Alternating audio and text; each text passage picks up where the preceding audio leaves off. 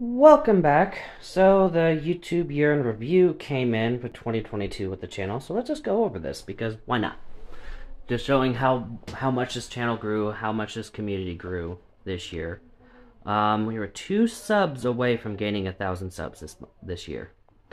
Most of which was in May. May with the most views, with most everything was May. Total views, a little over 500,000. A little over 250,000 for watch time minutes. Total likes, a little over 16,000. And yeah, May was a big month for this channel. Most viewed videos of the year, 3.6 in Accra, and that ended up on the news. 4.5 Kuwait City, Kuwait, that definitely blew up. And a 6.0 in Mostar, Bosnia and Herzegovina. Those were really big videos this year. Got 3,631 shorts uploaded this year. That's about 10 a day. And shorts views just under 200,000.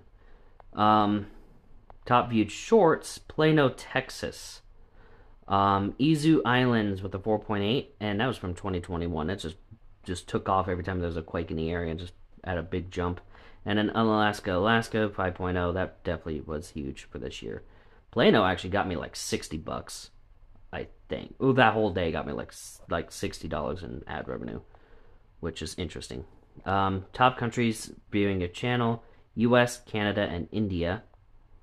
Final boss day. What? Yeah, it's definitely growing. Total live stream minutes just under 9,000. It's not over 9,000, just under.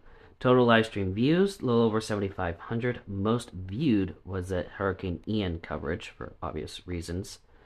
And yeah, that's definitely big with that.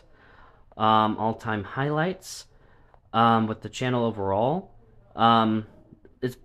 We're quickly approaching the 10-year anniversary. A little over 3,000 days since the first upload. All-time likes just under 100,000. A little over 20,000 comments and 29,000 shares, which is awesome. A lot of that's me just sharing it to Facebook though and other platforms. But yeah, that's really about it. So stay safe out there, and let's see if we could beat this for 2023. So yeah, stay safe out there. See you in the next video. Bye.